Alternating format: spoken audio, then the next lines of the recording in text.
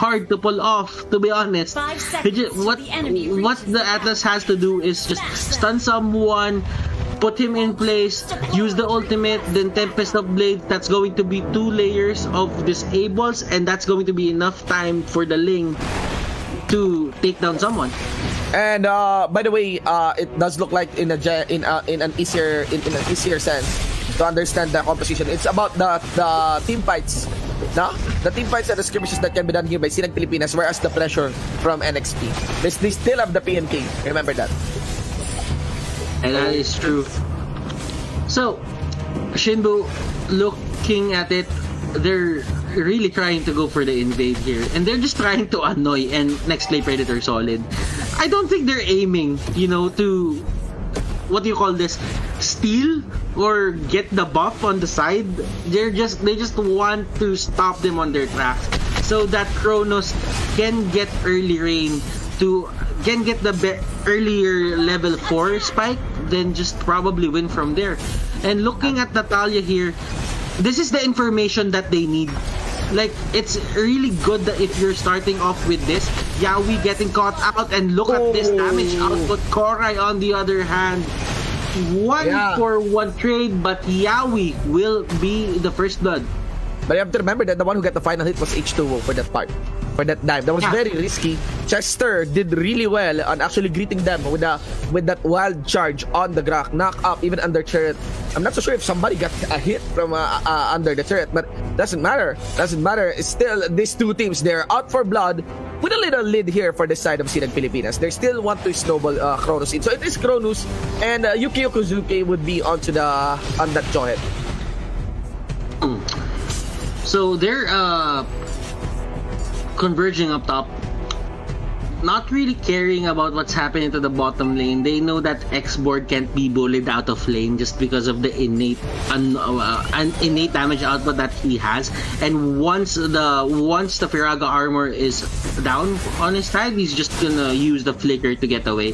But here comes an attempt for the side of Sinag Pilipinas. They kind of wasted their time there, so that's a win for next play Predator Solid. Next play Predator, yeah.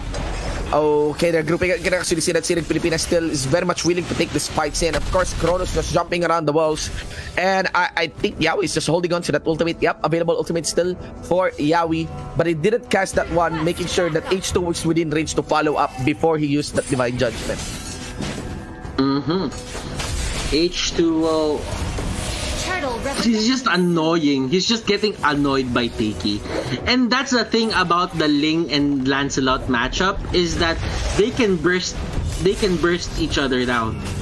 Yeah. But the thing But the thing is, Shin, Tiki is the chess piece that makes Kronos better than the Lance on the other side. Because once the silence hits Lancelot, it just goes down from there. But right now, Tempest of Blades will connect, and look at this, Chester and the others just stacking up a lot of damage. Yawi here with the presence of mind going straight for Kronos. Kronos will go down, and that is going to be a big win for the side of next play Predator Solid. Why? Because Lancelot lived. Yep. Let's see here, Denver. Let's see if we can get the jump onto MB. A few hits here and there, ladies and gentlemen. Torchback. Ladies and gentlemen, it's still that Rams will be able to walk away from that fight. By the way, guys, I just want to inform you that the RGL is actually an international broadcast. So, despite us having a Filipino team taking on against another Filipino team, we have to do this commentary in English. Alright, so... bear with us as we bear with each other.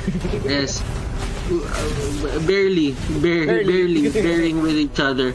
So we did say earlier that if you comment there why won't we speak in Tagalog, you're just wasting your time. Again, this is an English broadcast, so we have no choice, ladies and gentlemen. Well, anyway, focusing into the game, again, this is going to be the X-Play Predator able to actually offset the lead established by the members of Sinag Pilipinas. H2 will continually getting the snowballs and the kills that they want, as 201 is already in the hands of this Lancelot. Divine Judgment to be casted here against Korai. Of course, Korai will be using his octopus just to make that escape as the pressure is on coming in from that Popol and Chupa. Here is the pressure of the X-Play Predator. It's getting more and more established, but look at that. Denver actually step up against that fight with that X-Board. Of course, H2O along with the Grok will be backing up here into the bottom lane, getting that revenge kill against Denver. Now, no space was capitalized on there by the members of Sinag Pilipinas. Okay, so I don't really have a grasp on how this game is gonna go. I just see H2O having a good time, and killing spree will be the edge that he has against Kronos, because this is 100% a Ling versus Lancelot matchup. Whoever has the best assassination capability will 100% win this match. And they go inside. Look at this setup. Turtle has been slain. Atlas will steal it. Wow. Yeah. Now we will be the next target. But Kronos just gets away. He knows that he doesn't have the capability to fight. And look at H2O. God. Yeah. Fresh, super fine. He's not even gonna care about anything in the world because he doesn't even take damage. Killing spree. What a good talent to take. By the way, it's not just H2O. It's not just actually H2O. It's also Renegade. He has been dishing a big amount of damage amidst this fight, and it does look like that Kronos is not able to complete any assassination that he should be doing with this link against the backline here of the members of Next Play Predator. Solely, they did realize that the Popol and Cupa is allowed onto the bottom lane side. Koray tries to corner Renegade, but they will be left with the dog. Dog here focusing on the Kronos. Step as a blade to be casted here. He has 1-3 dash, tries to do short damage, goes for the backline, and here comes H2O, went for the jump, and Ling was able to escape. Nicely done there coming in from that Ling. And Kaja will go down. Denver here gets the right amount of damage onto that bird. So, Shin, Renegade has been keeping Ling at bay for quite some time now. And the thing is, Renegade has been really smart in just, pinpointing the location of the Ling. You have to give it up for him.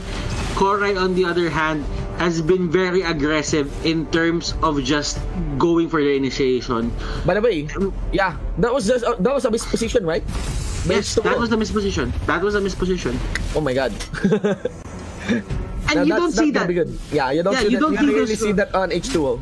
You don't see those mistakes on these players. Like, these players, they really know what they want to do and when they want to do it. Denver, that is a fighter tabs. Oh my god, yeah. That is a fighter tabs. And also, I just want to mention that because of H2O getting lost, they're losing pressure as well on this bottom lane and also top lane. Oh! The Kaja isn't Renegade. I've been seeing Renegade use the Kaja for quite some time, so it's Yawi. Yawi. He's been doing great. I mean, I praised Renegade, but I'm gonna praise Yawi too. He's been keeping that Ling at bay. So you have to give it up for these people because Kronos, look at his kill KDA. It's still at 1-1-2. So you can't really say that he's winning this fight against H2O. H2O at 6-1-2. Yes. It's still far, actually. If we consider the gold, I would believe that it's still higher onto the pockets of H2O. But again, for the team gold though, on the team gold, it's quite even actually. I think it does look like over the past few minutes, it was the gold has been flowing in favor of Sinag Pilipinas. Denver here just tanking up whatever MB is throwing at him. And that is a bit funny. Tiki here tanking up the towers, the turret shots. Kronos going in. They really want to take down this immortality charge because they know they're gonna have an easier time later. MB, the pop is there, but he's not gonna get anyone, and that is going to be 2 kills without any help from his team. Okay, so Koray, Denver almost getting away, but Denver here is going to be a casualty of war, probably a straggler of war there on the side of NXP. I don't know, man. You could have run to the other bush if you wanted to, but he just I just stayed there. I'm not so sure though. Had he run, I think especially with minions, I think H2O can get the chase onto him. But at least he could have bought time, right? He bought time. That's exactly the main idea. If you run, you're really taking people away. And looking at the map right now, the Lord is at 1 second. That could have been the difference between him standing there and him running away from that fight.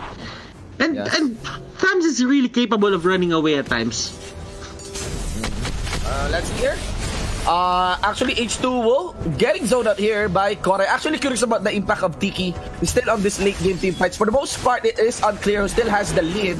But the pressure, and also the pressure. Look at that, Denver tries to go for the jump against the Pablo and Cuba. The Ling also was in onto the bottom lane. And now we got H2O. He knows that he can actually fence here with Koray.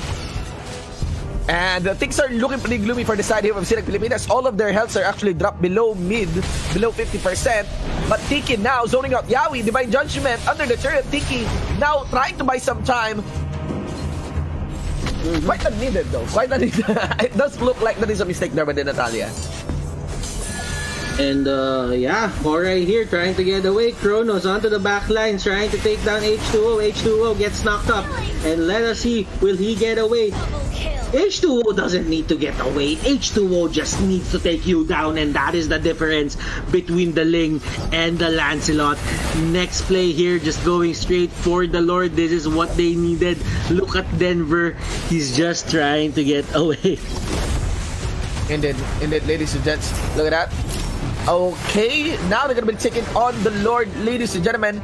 Denver still trying to establish pressure, but that is a big objective in favor of Team Next Play Predator. If they make the most of this Lord, they're gonna be setting themselves to push this game to a game number 3. To push this series to a game number 3. Okay. Chester. Oh, Chester, this is a bad position. Don't worry, that drop. But here comes the Purple and Cupa. Remember that the top lane is also being pushed by the Lord. Members here of Team Next Play Predator starting to converge onto the mid lane side. They want to open up something. You have to remember that Yawi has this ultimate on and won't hesitate on actually taking any tank act for that side as long. With this THRU, the Lord is up top and it's marching forward. Let's see. That isn't what they needed here. If you're on the side of Sinag Pilipinas, Yukio Kazuki with that pick off, he just goes down. Koray here trying to go in, but look at H2O. He just goes in, not caring about the Tempest of Blades. He just dashes out.